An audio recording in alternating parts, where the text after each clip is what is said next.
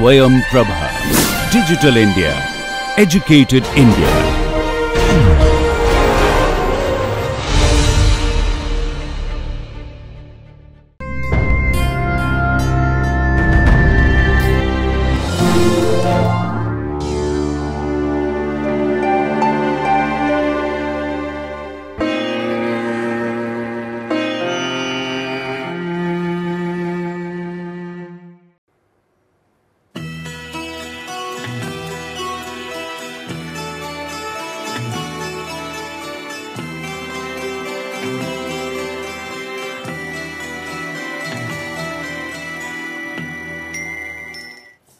Good afternoon.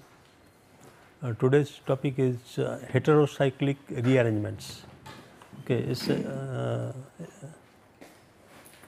it's a kind of topic not covered in one single heading, and I had to collect from different places the different rearrangement reactions.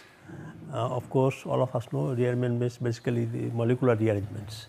These molecular skeletons undergo rearrangements, and in my list there are about 10 different rearrangements, but today I will be only covering 7 rearrangements. 7 rearrangements. Well, out of the 7, probably the first one has already been talked in one of the earlier classes. If you remember, that was the reaction called Akhmatowicz reaction, right? Akhmatowicz reactions, and what is it? It's a Akhmatowicz rearrangement, right? And it's a reaction of hydroxy, alkyl, furan derivatives, furans 2 what? 3 pyranones, right? 3 pyranones, and actually it is 6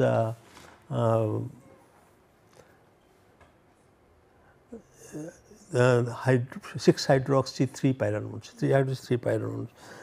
If you see, if you try to recall, it is something like this. It will have a hydroxy at the side chain at the 2 positions.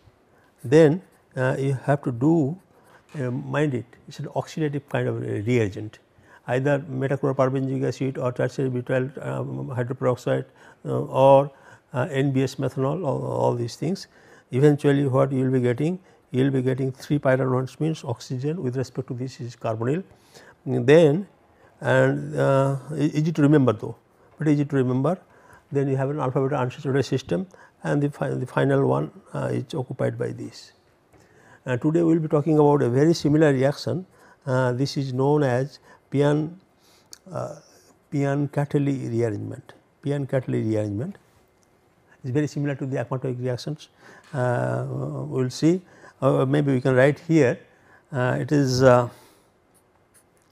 something like this, quite similar though, quite similar. And let us say if you have R up here, and under the presence of acid, dilute acid of course, dilute acid gas.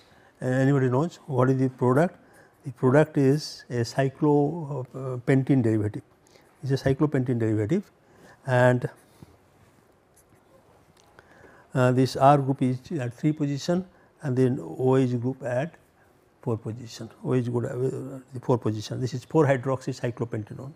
It's 2 different contrasting reactions though, but if you see here, the structure is very similar to the previous one, but in this case I think this should be methyl group here. This should be methyl group here in Akhmatowicz reaction. Okay, and the third one I will talk about, quite famous. This is known as Dimroth rearrangement. Dimroth rearrangement. That I will talk about. Then this is a very pretty interesting reaction again, Korn 4th rearrangements. I have named it Korn 4th and Reeves, because Reeves has contributed quite a bit of chemistry to these rearrangements. Then there is a pretty simple chemistry called Steglic rearrangement. Steglic rearrangement.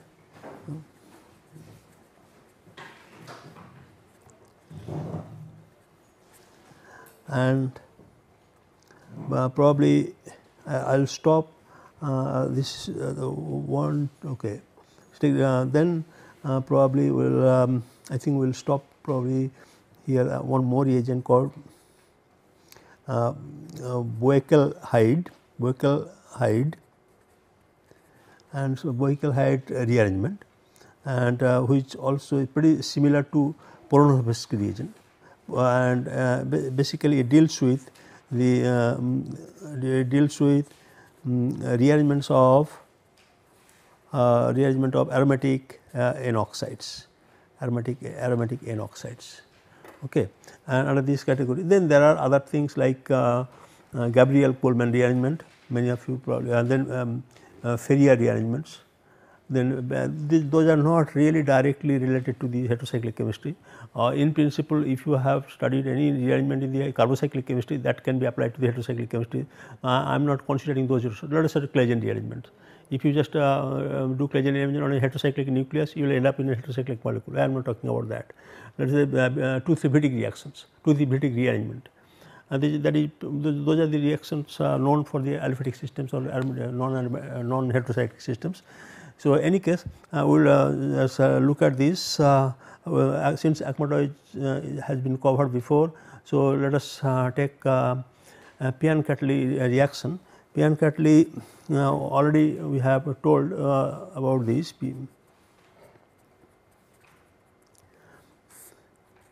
Pian-Catley is already been told. So, what we have to find out? We have to find out the reaction mechanism. Okay, the starting material is this hydroxy alkyl furan, and the reagent also you have to remember it is just a dilute acid, and so I am just rewriting. So, it is a cyclopentanone and R, and then this hydroxy here. By the way, you have to take care of this stereochemistry. The stereochemistry is now sorry, mistake, right? This is wait a minute.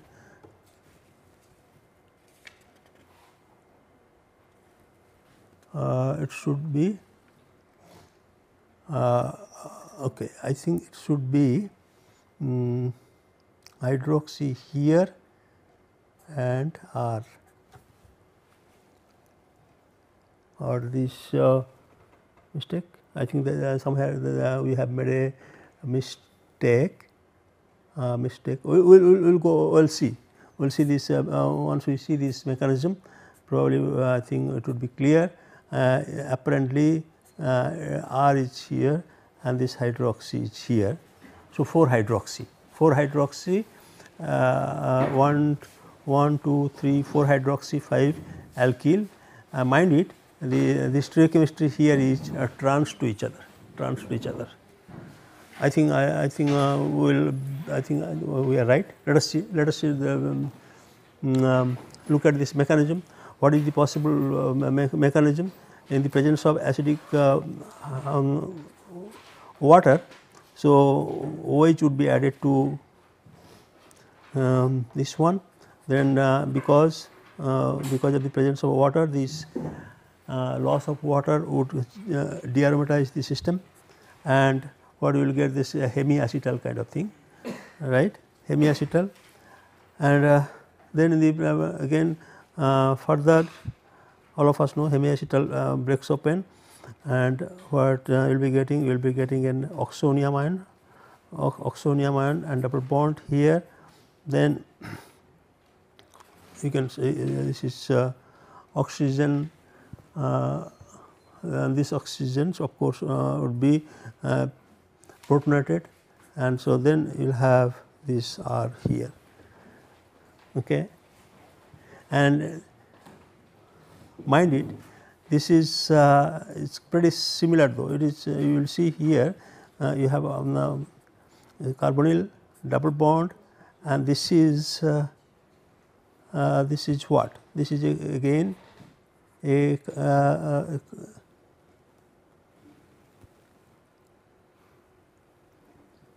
this is carbonyl here, right?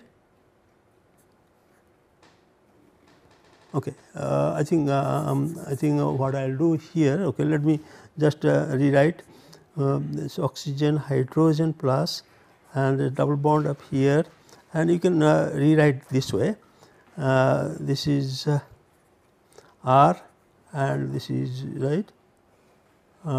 This second carbon is oxygen and this, right. Okay. So, again this could be rewritten as OH and then this, and the positive charge is now smeared with this one. Now, what is it? It is a 4 electron cationic system. 4 electron cationic system means you would expect a reaction, a name reaction. What is it? 4 pi electron system, and it is a cyclization process. So, 4 pi electron cyclization thermally, what is it's conrotatory or disrotatory? Conrotatory. So, conrotatory means if you have two groups like this, then it will be trans to each other, and that's the reason this hydroxy and this one would be this R here, this OH, this should be R, this should be OH, it's trans, right. The other one, of course, is if you just do the electron balancing, it would be an alpha beta unsaturated ketone, okay. And what is the name of the reactions? Anybody remembers? It's a pretty well known reaction though. 4 pi electron cationic system cyclizations leading to cyclopentanone. Yes, right. So, it is basically a Nazarov reaction, So, that means from the furan you are going to get this, that means you have to make a small corrections here.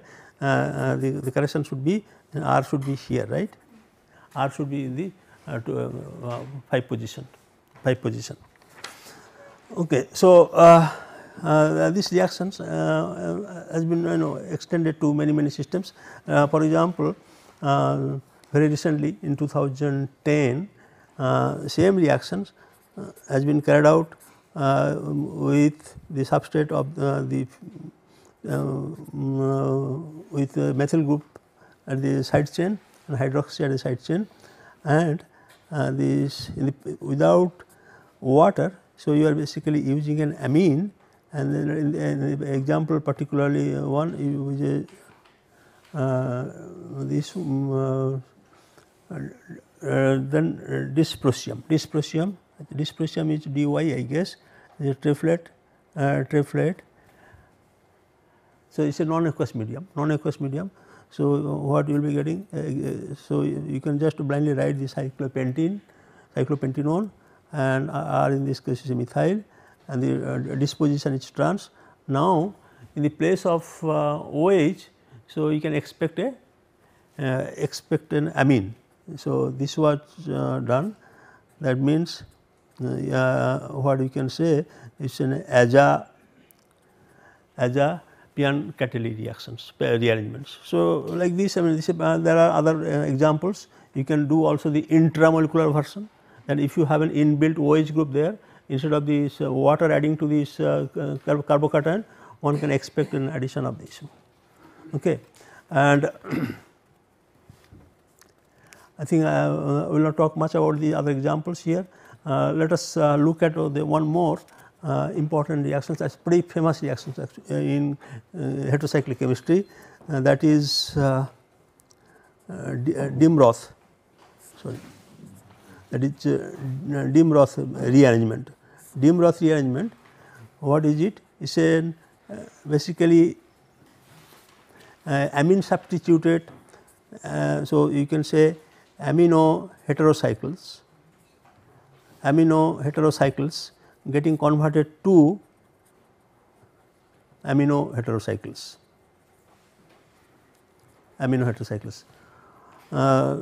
For example, I think if you take an amino pyrimidine here, pyrimidine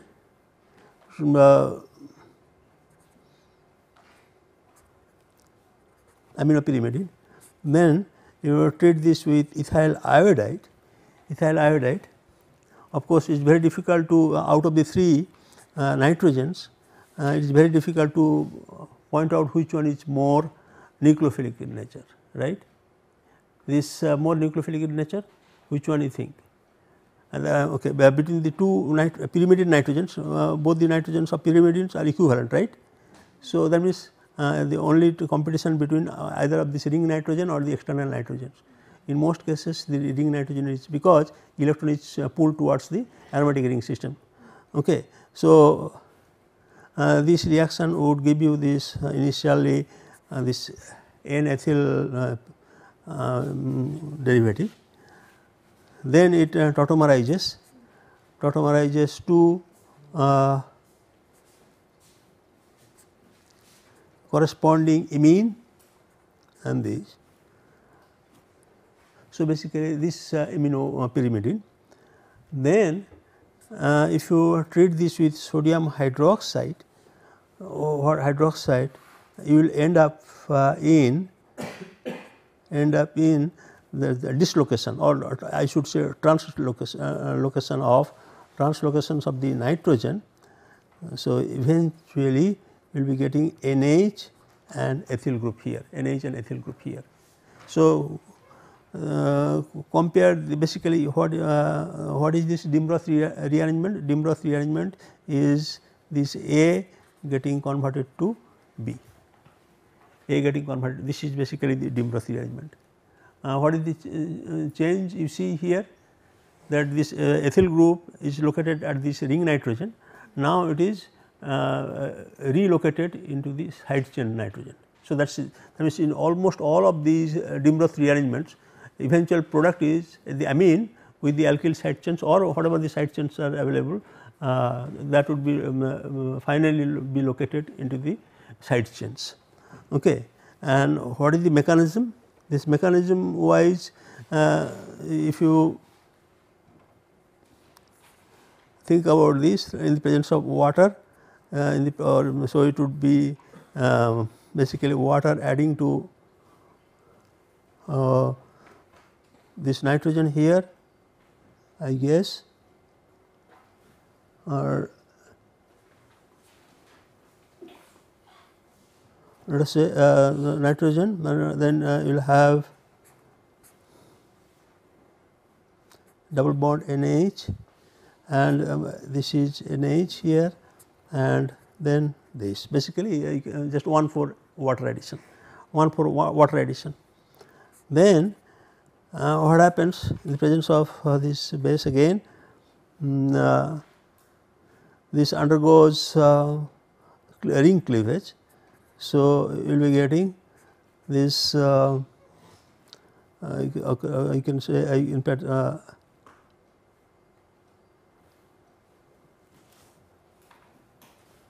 did I make any mistake? Oh, okay. I think instead of writing this, I think you can just it would be easier if you just break open here. So, you will have aldehyde, the double bond, then nitrogen and this, and then imine form, and this is now NH and ethyl here, So, this is I mean if you just okay, this is equivalent to this aldehyde double bond NH, and then just basically rotate this terminus. So, it will be NH ethyl here, and this is now imine, right. And then as usual the driving force is again just what you will be getting, you will be getting again very similar to one of these previous intermediates, and so this should be NH and NH here and the double bond, right, and just the reverse kind of thing. So, reverse kind of thing, and then if you can think of, right, loss of water. So, the product would be the say pyrimidine of course, and now the side chain is ethylated. So, initially the ethyl group was placed at the ring nitrogen, now at the side chain. So, what is the summary? What is the main features of these Dimroth rearrangements? Basically ring opening and the recyclization. This is a common actually phenomena in heterocyclic chemistry, common phenomenon in heterocyclic chemistry. Whenever there is a possibility, it will move towards the most thermodynamic or more thermodynamic product. Okay. Let me take you to one more example. Also, it is true for I think it is true for 5-membered ring. I think I will not give you the examples. Let us say maybe we can take care of 5-membered ring first. Okay. If you have a triazole, and see here is a phenyl. Now, the side chain you have a free amine and then R. Now, in the presence of even just dissolving in pyridine, you can expect a reaction. So, what is the possible reaction here? There in the previous case it was the alkali, right. In this case there is no driving force, just basically the polar solvent. So, it assumed to be in equilibrium with a deuterion of this dipolar ion of this kind. So, nitrogen here NH N minus pyridine, and which is equivalent, this is NH2, this is equivalent to that means just rotate this NH2 here, nitrogen plus, and now this is what? This is N and pH, right, NPH, and then all of you can understand that this this proton can undergo internal transfer, making this nitrogen NH or this nitrogen negative. So, it can be in equilibrium with. So, these are all simple mechanism. So, you can think about this NHPH here and then recyclages. So, recyclages. So, even that means you are starting from a heterocycle triazole, you are again ending up with a heterocycle which is triazole, and the other side chain now is pH. So, ring opening, ring closing. So, these are all there are other examples in more complicated cases. So, but the essence is same, that you just if you have a driving force for the ring opening, you can get to this. But just let me just mention one more very similar kind of rearrangement. It is not exactly the Dimroth rearrangement. For example, if you are to make let us say compound of this kind, cyclohexanone and 2 alpha cyanoketone, how do you make it? There are so many, I mean there are so many ways to make. If you try to let us say do a chlorination here, bromination here, then displace cyanide, no, that is not a very simple straightforward process though, because all of us know cyanides will form cyanohydrins. Okay. There are other complications. Cyanide also can induce the elimination process. So, one of these ways to overcome this sort of thing is to make a compound of this from the corresponding oxime, right. If you have an oxime here,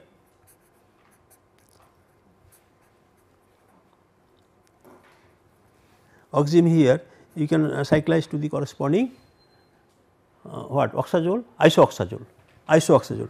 Now, if you treat this with a strong base, see it's unlike a strong base, it just opens up. That means a base would pick up this proton here and it will clip the isoxazole ring systems to corresponding. This is just what I am saying, it is not a ring closure, just ring opening reactions, and this is only specifically meant for the isoxazole cases. Okay. And let us now go to another very interesting rearrangements, that is known as Cornforth. Many of you have heard of this name right before. Cornforth, no? Cornforth is a Nobel laureate. Nobel laureate, he exclusively worked on biosynthesis. Also he worked on synthesis, and but in this case I will also give the credit to one more young scientist called Reeves. He has contributed quite a bit to this Cornforth rearrangement. What is it? It's there are two kinds of the rearrangements. Okay, there are two kinds. One is thermal, the other is base catalyzed. Actually base catalyzed reactions. Thermal one, again it involves only the oxazoles, and with a substituent at 4 and 5 positions. Let us say if it is an R1, R2 and R3, you see here just heat, or even MW, right, MW. So, what it is, anybody knows? Microwave. So, what we will see here, there is a big change, noticeable change rather. What do you see? See 1, 2, 3, that means there is an interchange of the alkyl group here or some groups here. Okay. Let me tell you the specific example. I think that would again you draw an oxazole system,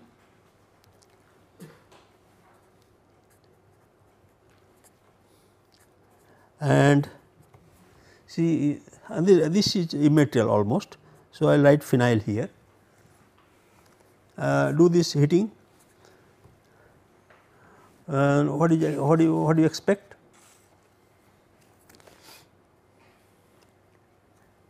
That means this ring skeleton is unchanged, this portion is unchanged, then 2 position is unchanged. So, 1, 2, 3, 4 and 5 undergoes changes, and in this case what you will expect? You will expect OIT here and NH2. That means the position of NH2 and OH NH interchanged. And let me take take you to another example. Let us say I will not, okay, you just take this one. Now, this NH2 is replaced by aziridine and the OIT remains OIT, and if you do this once again, it is a very simple reaction apparently, and what you will see, there are other examples. You will see this OIT here, and this is nitrogen and this aziridine group here. Okay. So, given this, I will give you a problem, and you will see, and let us see if you can give this answer. Here again, I think this is phenyl again. Okay. Take oxazole again, and then you have to have you do not have to have 3 substituents, but I am putting one more substituent. There are so many examples, and if you take aldehyde and here nitrogen. So, previously oxygen and nitrogen basically they interchange their places, right. Now, in this case you have aldehyde and this azide. So, what do you expect? Well, without much thinking, you can just simply write the skeleton first. This 2 position side chain is untouched. So, now you have to do these manipulations. If you just carefully look at, so just tell me what you have to do. So, what are the common structural features that is required? You have to have a carbonyl at the 4 position, that is important, carbonyl at the 4 position, and that remains unchanged. So, obviously then what should I write here? Hydrogen, that is it. So, hydrogen, and here you will see this azide. So, basically acyl azide, and okay. So, what is the mechanism? What is the mechanism? Let us look at the mechanism. There are plenty of examples of this kind.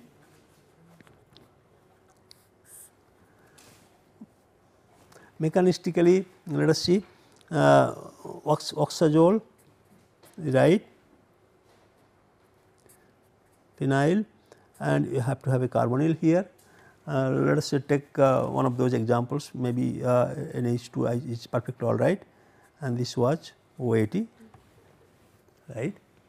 What is the driving force and how do you go about the mechanism? I have given you the clue before. In most of the heterocyclic cases, what is the mechanism? Ring opens and ring closes. So, but you have to just identify the right driving force. What is the driving force here? In some cases, all these ring opening, ring closing, they are triggered by either proton or OH minus, okay, or thermal. If it is a thermal, then of course there is no handle of protons or OH minus. So, possibly this would be the cleavage driving force. That means pH, C, right, nitrogen here, this plus, and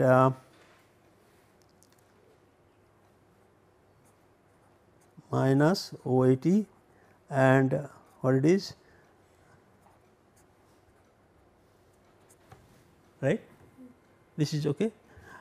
And then of course, when you have this, you can also think about, right, also think about pH, C, triple bond, this one, right, oxygen minus this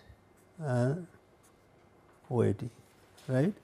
So, you can reorient, then you can reorient the way we write. I think better it would be better if you write this way.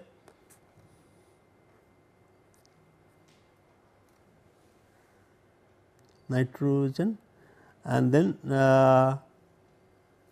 double bond here, this is oxygen minus NH2, and this is now CO OET, and this is pH, and just a reverse of the process,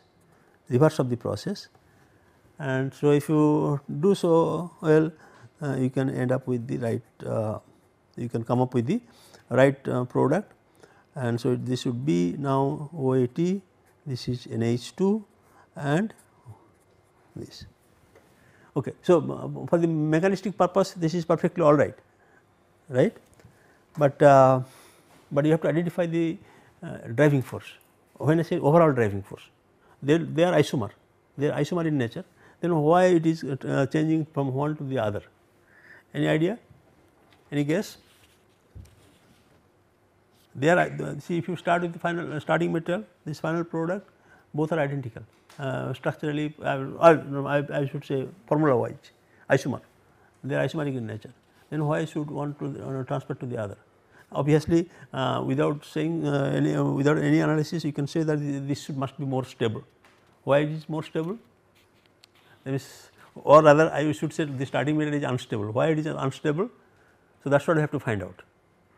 Actually, I have many more examples, and from the examples what I studied, it appears that the oxygen, the two positions should have a group that is less electronegative than the previous one, or starting material.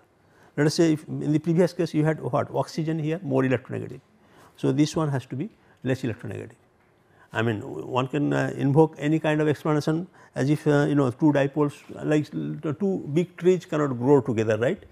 That is a common saying. Okay. That means I mean two big trees will never grow together, either one would be shorter, other would be bigger. Okay. And then one more base catalyzed reaction is known, also again discovered by Conforth, very similar substrate here, very similar substrate, and if you treat this with sodium hydroxide and of course, it is heated, in this case it ring opens, and ring opens, and the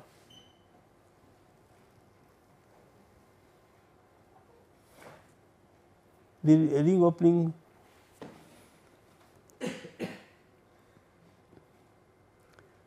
this was discovered in 1949, and the product that is formed is CHO here, so malonaldehyde, basically you get the dialdehyde, and NH and pH.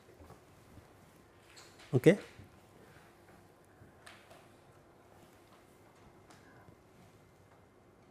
What is the mechanism? Mechanism wise, again OI now alpha beta unsaturated aldehyde. So, probably this undergoes Michael addition, then it kicks out this alkoxy. So, you will have nitrogen, oxygen minus, then okay, CHO, and then after all these proton transport automerizations you can get this one. This was the original discovery. Okay. This was original discovery by Cornforth. Now, what Reeves did, he did a small trick here. It is a pretty interesting reaction.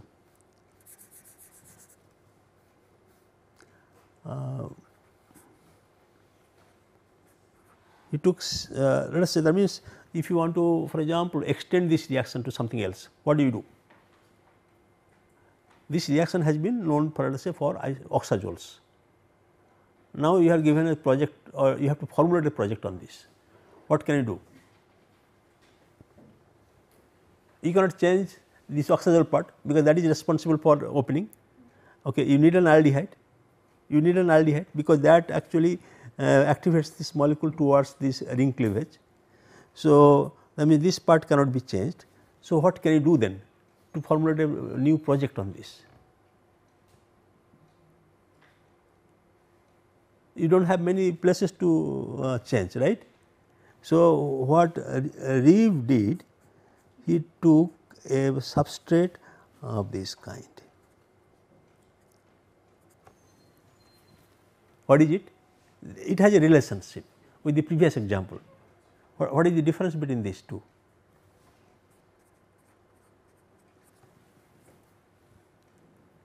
Or difference, or I should say, what is the analogy between the two? Okay. See, they are both are oxazoles, no problem. They are both are having the similar structure, only there is change in the fourth positions, but there is a striking similarity. Okay. If you see here, there is a carbonyl up here, there is a carbonyl up here, but between the ring and the carbonyl there is a group called, which group? Vinyl group. So, what is known as, that means vinylogous, right, that is it, vinylogous. That means all the see all of us know vinylogous compounds electronically they are similar in reactivity. So, that means one would expect them, that under the conditions of sodium hydroxide. So, sodium hydroxide. So, what do you expect here? This again you will get this NH like the previous example, NH now here, then this one is now aldehyde, right.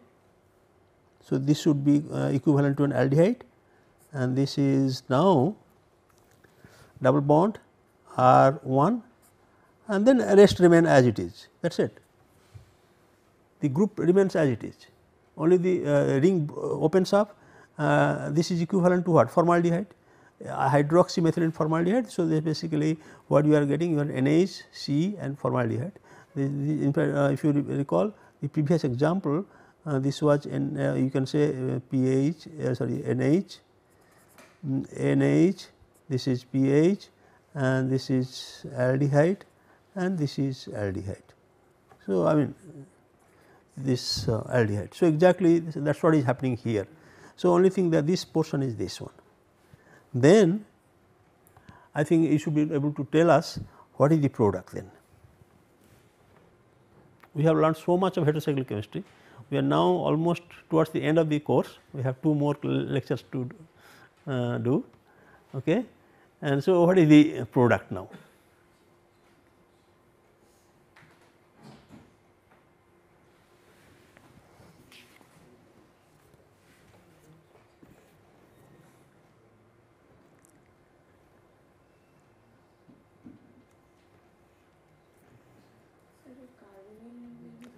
Let us say, okay, I will tell you, you will get a separate kind of heterocycles.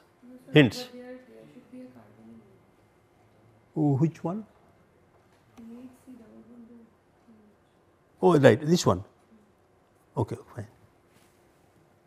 Okay, right. This is a carbonyl, right. So that means this is my mistake, huh? Right. Oh, good, very good. This is carbonyl, right. Yes, this is carbonyl. Okay. So now let us. Huh?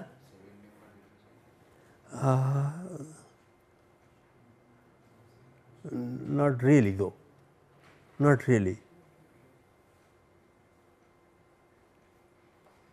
See, all these heterocyclic syntheses, all the heterocyclic syntheses are based upon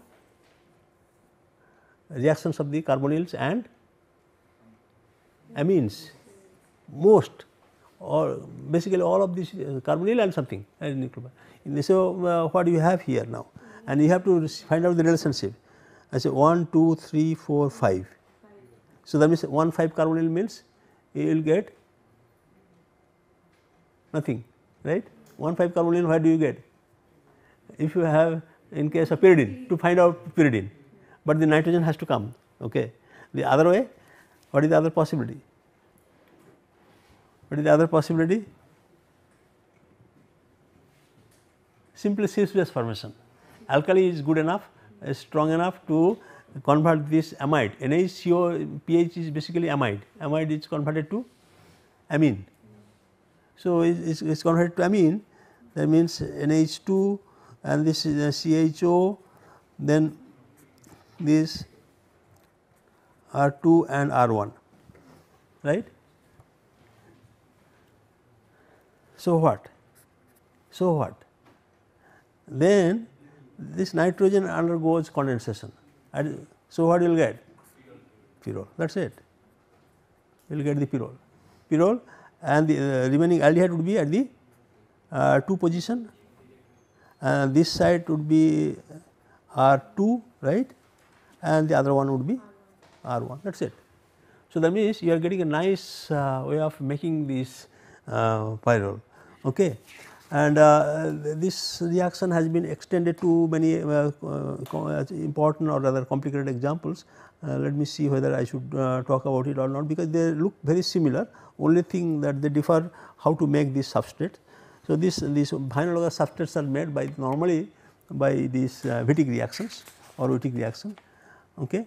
And in complicated cases you do this aldol type of reactions to get to these alpha beta unsaturated ketones. Okay. So, this is a very good reaction, and there are other examples. So, we skip them. In fact, you can also extend it to thiazole systems also, thiazoles. So, that was oxazoles, but also you can extend it to thiazoles. That also eventually, because thiazoles, when alkaline hydrolysis, it gives the corresponding aldehydes. So, you will get very similar compounds, The other reaction or that is to be known, this is known as Steglich rearrangement. There is a reaction many of you know called Steglich reaction. Steglich reaction is different from Steglich rearrangement. Okay. What is Steglich reaction? Anybody knows? Right, very good. What is this? Okay. Those who do not know, it is an esterification reaction. It involves DCC. So, alcohol, carboxylic acid and DCC, that is basically the Steglich reaction. So, you get the ester formation. So, it is a very similar reaction again in terms of the substrate, because it starts with oxazole and a substituent at the middle of the 2 position, and then if you have let us say group here R, and the 2 position is now occupied by a sort of a carbonate group and R1. The original discovery was like this. It was treated with a reagent pretty well known in organic lab, DMAP. It is a slightly more stronger base than the corresponding pyridine. Okay. And under the condition what you will be getting, you will expect to get a migration of this acyl group or the ester group, migration of the ester group. So, and this is now as OR minus, and now this one is a carbonyl, That means basically this group, this circle group migrates to 1, 2, 3 position, 1, 3 migration, acyl migration. You can say 1, 3 mechanistically 1, 3 acyl migration.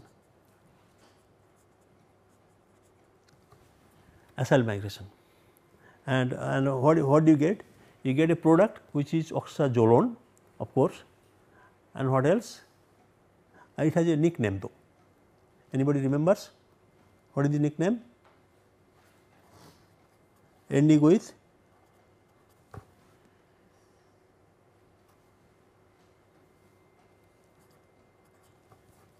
azlactone. Take this amino acid, do the benzylation, cyclize this, what you get is basically azlactose, but in this case it is substituted azlactone. And what is the striking feature of the starting product? Why this reaction is picked up? There must be some reason, right?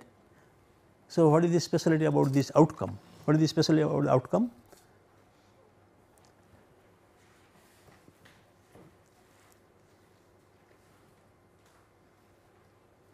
Azlactone, that is fine, but slightly different from azlactone, but there is a striking difference between the normal azlactone and the product we see here. See, in synthetic chemistry especially, I can tell you, you have to identify the real challenge. What are the different challenges in a synthesis, that you have to identify. That means, let us say for esterification, for example, I mean this is common reaction, you can do things, but there are certain cases it could be very difficult. So, I mean that means for any reaction it is quite general, but not general for all the substrates. So, you have to find out the challenges. Okay. In this case, what you are doing here, actually you are creating a new carbon here. What kind of carbon? Quaternary carbon. Quaternary carbons are difficult to make, reason being they are crowded. See, if you have a substitution, plain substitution, no problem, second substitution okay, third substitution you are in trouble. So, that means the formation of a quaternary carbon is challenging, and that is what you are bypassing here. Through a rearrangement you are coming up with a new quaternary center, fine. What is the next challenge? Okay, utility wise is pretty, I think you can see, right. What is the utility? What is the utility? Utility wise you can go to corresponding amino acid. You can just, if you just do the hydrolysis, you will go to the amino acid. Okay. You have hydrolyze here NH2 and this will come at this carboxylic acid. So, that is one of these ways. And the other possibility, that since you are doing a producing a chiral center, so you have to see whether you can have an acidic version. In fact, very recently someone has devised an interesting catalyst, again an oxazole here, and this so for Steglich rearrangements what you need like this, and then if you have R group here, I will just DMAP and then a catalyst, thiourea catalyst. I will just simply say thiourea catalyst, which is a chiral one, that is it. It is a chiral one, it is a chiral one, and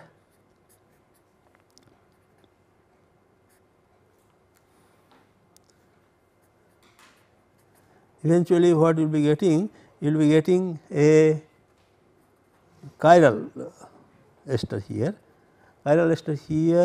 and this oxygen and this carbonyl, okay. And then this is a lactone, this is a different kind of ester. So, you can also do little bit of the chemoselective reductions. So, you can convert into the serine derivatives, all kinds of things. And the EE in the example that has been cited is more than 99%, more than 99%. Okay. So, let me say this is a pretty useful reaction, and let me just quickly I think end up this lecture by saying one another well known reaction which was known in 60s. I think many of you must have heard of the discovery of Librium, right. What is Librium?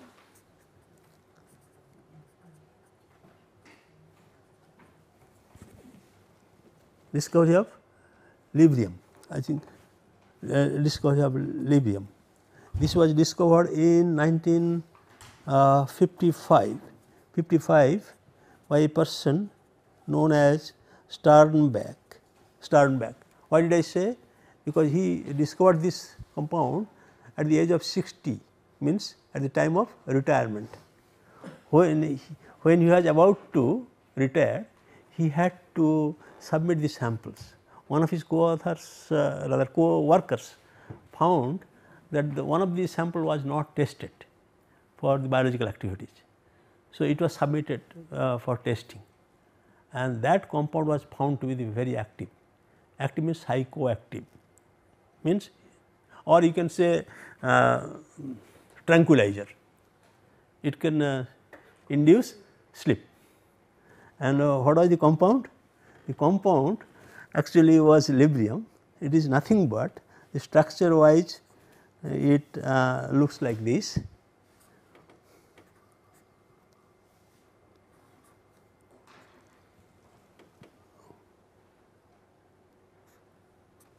Right, 7 membered ring. 7 membered ring is NH, and this is methyl group here, nitrogen 1, 2, 3, 4, 5, 6, 7, right.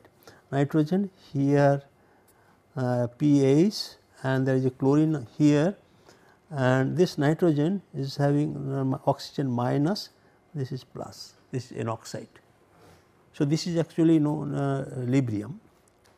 It was discovered in 1955, but Hoffmann Larousseau marketed in 1960 in the name of, I think many of you know this Valium. Valium is a nice. Now, recently what people do, or what the students use when they are in tension for exam, do you know? Oh, okay, I know the medical students what they take, because they know what sort of medicine they should take. They take alprazolam. Alprazolam is, that means what is this class of molecule is known as benzodiazepine. Azepine means 7 membered ring, right. You have 2 nitrogens, diazepines. You have a benzene nucleus, benzodiazepine. Actually, Sternbach what he wanted to do, he made a compound. He made a compound of this kind, this one and this chlorine here. He wanted to displace this methylamine and just simple displacement reactions he wanted to do, which was to be NH and methyl group here, this nitrogen, this and this chlorine. But as usual, most organic reactions do not listen to us, okay. They go in their own way, and so eventually he got this one, you can work out the mechanism. That means that direct this, see if you look at this structure here, this is basically imine, and what is the, by the way, what is the skeleton of the, what is the name of the skeleton? Last class I talked about. Say you have 2 nitrogen, 1,3 position, you have benzene ring, what is the name of the skeleton? we talked about the synthesis of sinolines, thalazine, no thalazine, we talked about quinoxaline, we talked about quinazolines. What is it? Quinazolines. So, quinazoline N oxide. So, there are two possibilities. Amine nitrogen could have displaced this, but it did not displace. So, obviously, what was it? So, it is sort of an like aldol type of condensations, right, 1-2 addition. 1-2 addition takes place, this nitrogen here and this plus and minus, and of course, again like two big trees cannot be side by side, two nitrogens are on side by side. So, they do not want to side by side, right. So, what they do, they are satisfied with breaking the ring, and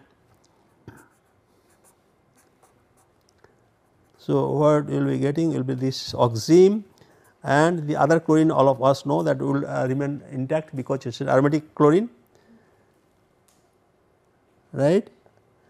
So, now NH here and this is nitrogen and CH2 and Cl, that is it, right. So, now they are pretty, I mean now it is open, and once again the ring closes, okay, ring closes to expel this chlorine. Automatically chlorine minus will pick up this OH hydrogen of OH. So, eventually it will form this librium. Okay. So,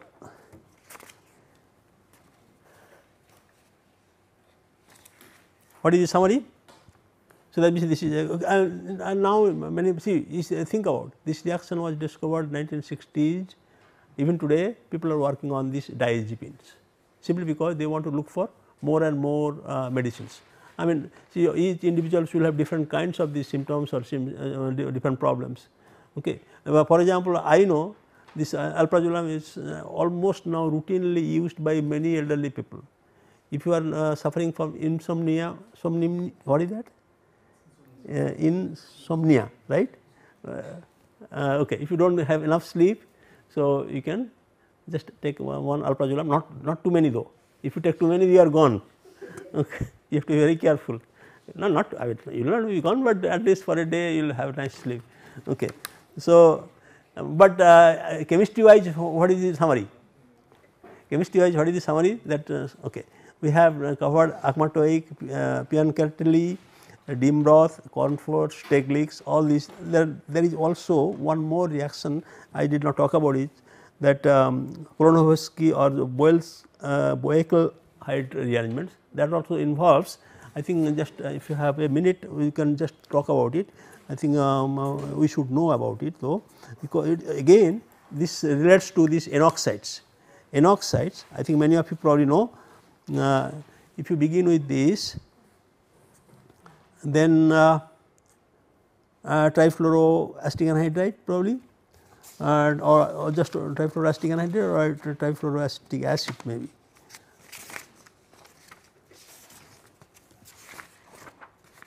It could be okay. I think any kind of anhydrides, right?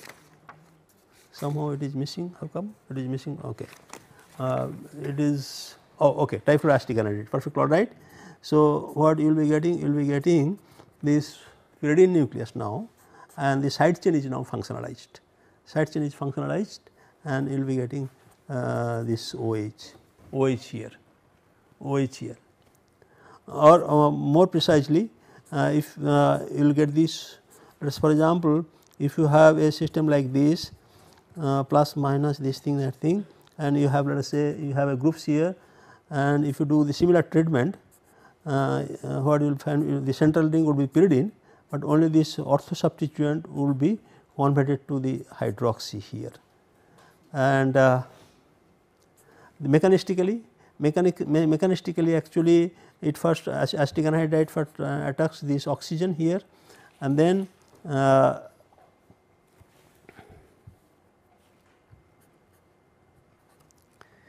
so I think you will be getting let us say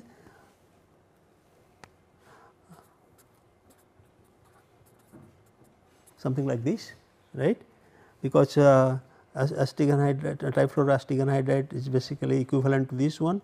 So, it will it is a +1. So, we will get this, then hydrogen is eliminated. So, carbon carbon double bond is produced, then the trifluoroacetic acetate, this one, it goes to displace this acetate, right. And then of course, then once you have a trifluoroacetic acid, and if you just water, that would hydrolyze the acetate to this alcohol. This is pretty common reactions. So, that means there is a good number of the rearrangements which are based on these reactions, and this is known as